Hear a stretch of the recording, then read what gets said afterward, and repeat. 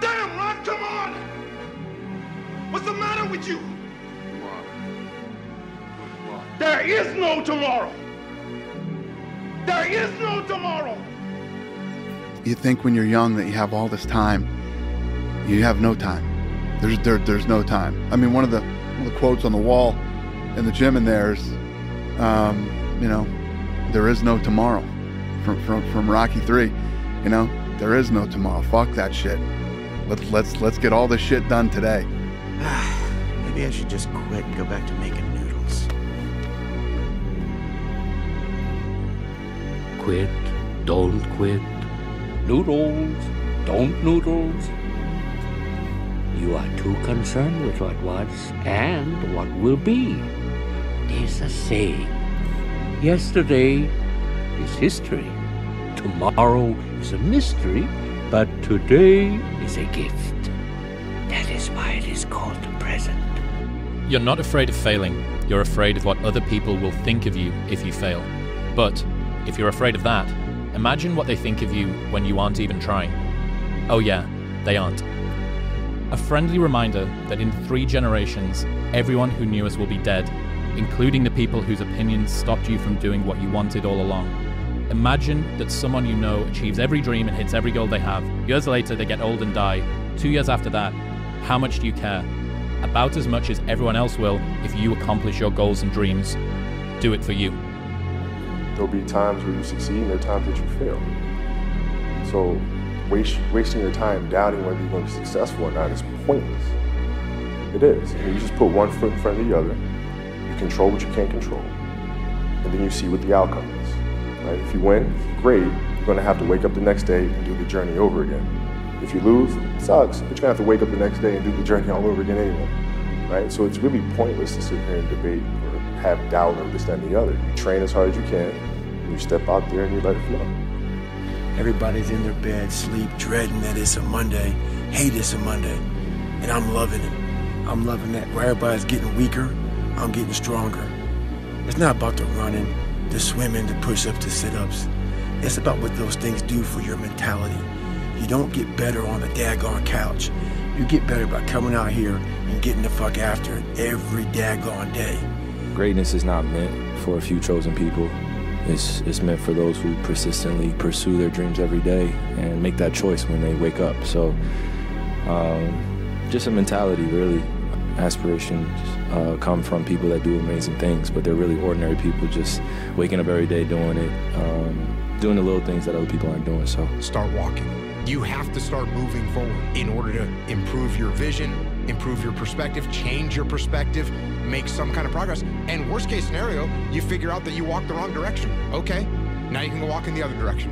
And that's gonna be fine.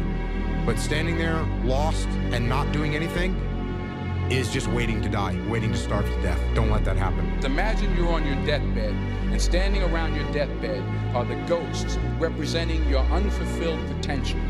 The ghost of the ideas you never acted on, the ghost of the talents you didn't use, and they're standing around your bed, angry, disappointed, and upset. They say, we came to you because you could have brought us to life, they say. And now we have to go to the grave together. So I ask you today, how many ghosts are going to be around your bed when your time comes? What's your book look like? What does your fucking book look like? Like your life is a book. You got a bunch of chapters in your book, but when they close that book, how good was the book? How good was your book? What was the ending to your book? If the ending to my book can be so amazing because of all that was done, not the money, all that was accomplished, the first to do, the man that did this, he caused the merger between this. Because of his commitment and growth to this, the communities were then given this, made education this, changed the way the schooling was blah, blah, blah, gave books, gave computers, gave all of the things that can be associated with you and your existence become a part of the chapters in your book. So my drive is about my book. My wife told me this great expression: to get something you never had, you have to do something you never did. In life, folks, you cannot change your life unless you change something.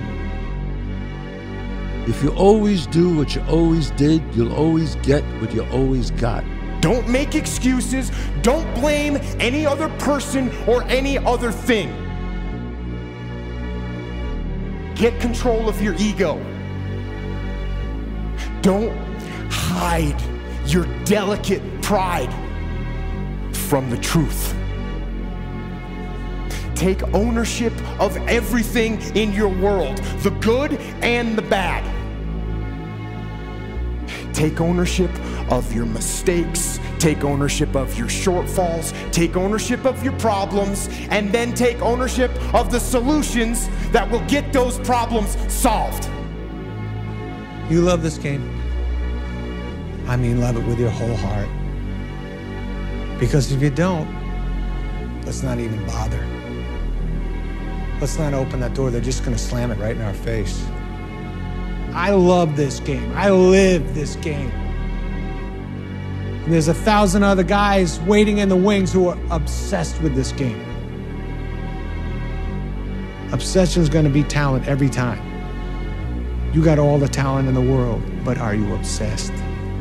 Is it all you ever think about? Let's face it, it's you against you out there. When you walk on that court, you have to think, I am the best guy out there.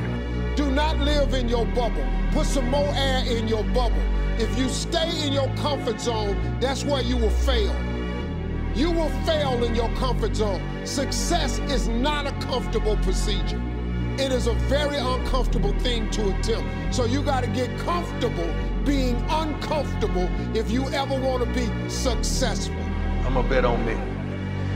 I'm going to believe in me because I know what I got inside me. I'm going to bet on me regardless of what you think. I'm going to be there for me regardless if you there or not. I see me. I know what I'm capable of. I know my shortcomings. I know what I would do under pressure. I know what I won't do under pressure. I've introduced myself to me probably over 2 decades ago, and I know me.